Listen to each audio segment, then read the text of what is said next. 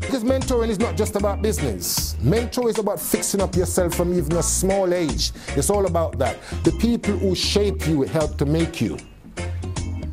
And my parents certainly helped to make me, because my mother, she picked up where my grandmother left off. You can remember who I am, really. A dreadlocks Rastaman from Brixton that sings songs and is now a bloody rich man.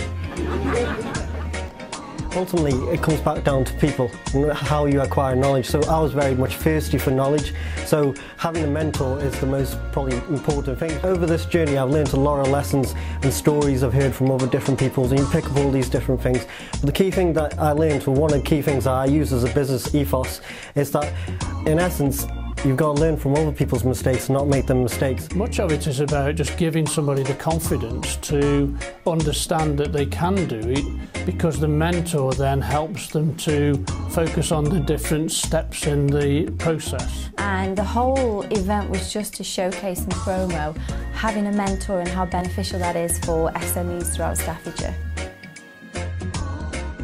Yeah, this is Levi Roots, the Dragon Slayer, and I'm here to introduce Let's Do Mentoring. It's got to be done. Respect.